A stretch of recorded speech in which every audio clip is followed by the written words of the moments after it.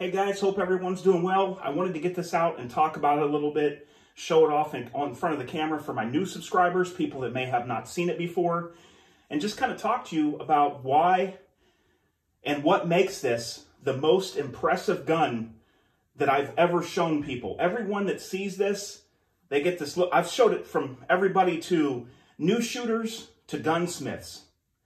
And I get the same reaction from all of them. Eyes wide open, jaw drops. So can you guess what gun this is? Well, if you guessed my 24 karat gold-plated Desert Eagle, you'd be wrong. Wah, wah. And the answer to the question is, guys, hands down, without a doubt, my FDE Smith & Wesson M&P. Now, this is not just because it's a Smith & Wesson M&P or it's in that cool FDE color.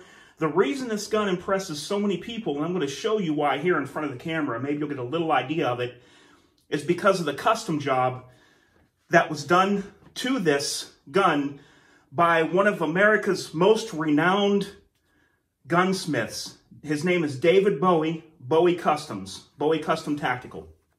This guy, let me tell you a couple of his accomplishments.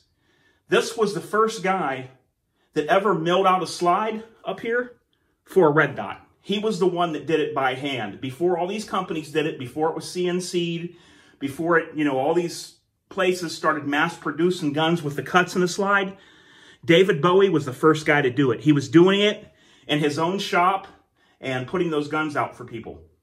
He also customizes Glocks and all these other ones, but the Smith & Wesson M&P is his specialty. That's why I bought this gun and sent it to him. He can definitely work miracles on this gun like no other.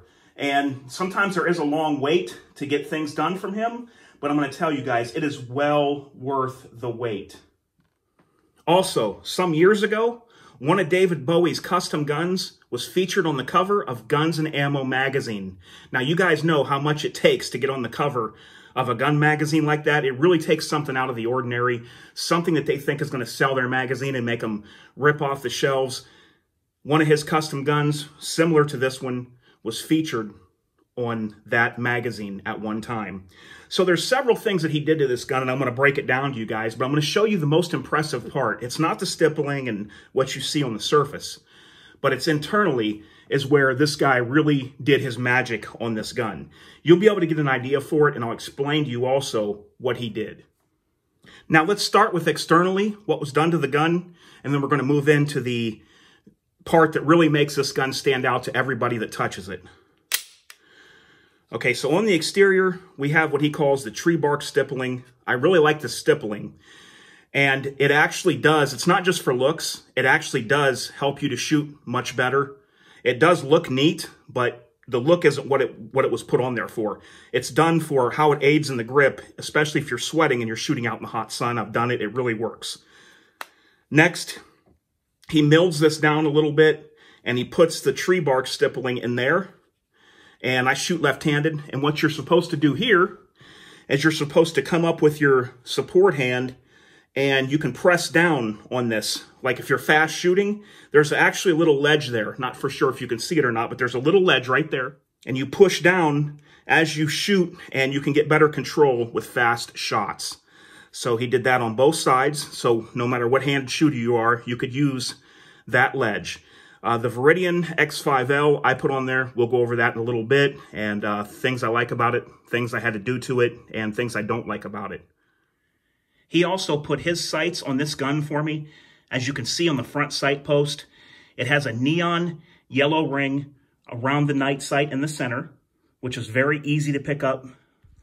And the rear sight is what he prefers, a blacked out blade with two night sight capsules up in the corners that you'd be able to see if it's nighttime and it's too dark to see the sights. Also on the rear sight, you have the ledge where you could rack this off of your belt, your boot, or whatever you'd need to if you was using one hand. As you can see, there's the Trijicon logo. And up here, give you a close-up of this, there's a Trijicon logo there. So far we're doing pretty good, right? This gun's looking pretty sweet, but that's not where the magic begins. I'm going to show you where the magic begins right now. Here is the part that impresses everybody the most. This is the trigger of the M&P pistol. David Bowie completely redoes this trigger from the inside out. And when he gets through with it, it feels like a custom Nighthawk 1911 trigger, or as close as you can get with a polymer gun. He redoes everything on the inside, all the internals. He uses jeweler's tools and polishes all the metal parts that touch each other. Also changes some of the spring weights to where they're still reliable, but there's a little bit different spring weight in the striker and things like that.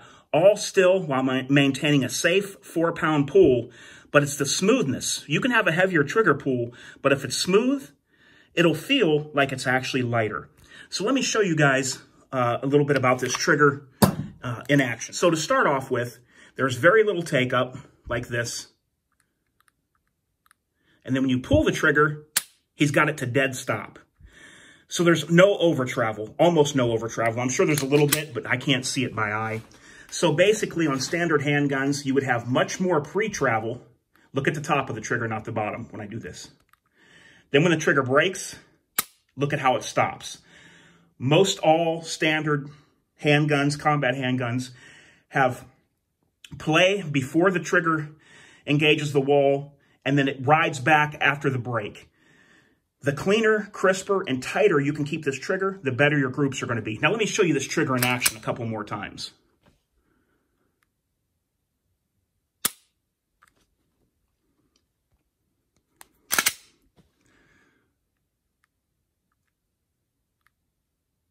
This thing is just a complete joy to shoot, guys. Here is the light and laser combo I went with. This is a green laser. This is the Viridian X5L. It's getting to be a little bit of an older model now. Still very nice, still being sold on the market today. I really like the way this light works, the size of it, how it's kind of compact.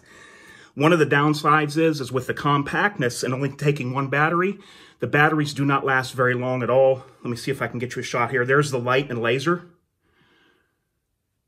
Battery's kind of low right now, but there's the light and laser. Or you can go just light, just laser. You can go strobe mode. Now, one of the coolest things about this Viridian X5L, and this was my first trial with this, is this has a little sensor in there, and there's a little magnet in the holster that you can buy from Viridian. And whatever you set your light to, as you unholster, the light and laser automatically come on, or whatever this is programmed to. The light, just the laser, or the strobe. As the gun clears the holster, the light or laser activates, and as you put it away, it turns off, and the bottom of the holster is open, so you always know that your light and laser's off.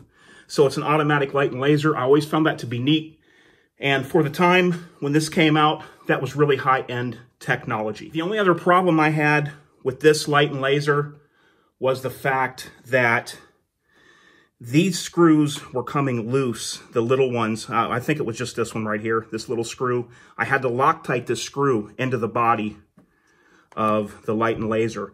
I have approximately 1,700 rounds through this. I started with a case of 1,000, and I went to the range over several different occasions with that 1,000, and then I added on 500 at other range sessions, and then I finalized with approximate 200 more rounds the last times that I was putting this through its paces. So I've got approximately 1,700 rounds through this gun, and it is just, it's amazing. I can't wait to get this out there. I haven't been practicing with it as much as I should be, but I'm telling you guys, I will get this out there more. But I've literally put this in the hands of competent gunsmiths that I know, not hacks, but real live gunsmiths. And I said, hey, I got to show you something. And they're like, oh, you know, that stippling, that's cool, I guess. And I say, no, pull the trigger. And when they go like this, every one of them look at me with their mouth open and just turn their eyes and go, what in the world? Like they feel like, it's just like they've seen an alien. Because I'm telling you, that's the closest thing to a custom 1911 trigger I've ever handled. If you don't believe me, look up David Bowie, Bowie Custom Tactical, and read some of the reviews. This guy is like renowned around the United States with this stuff.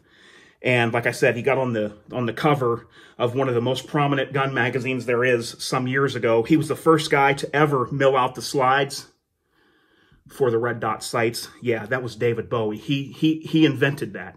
So Let me know what you guys think. I love this gun. One of the easiest shooting guns, easiest to keep on target. The less movement you have in a trigger, the easier it is, the smoother the trigger pull, the more your shots have a tendency to stay on target if the shooter does his part. That's why this is the most impressive handgun that I've ever owned, period. All right, guys, I hope you enjoyed the video. Until next time, this is DOF, and I am out.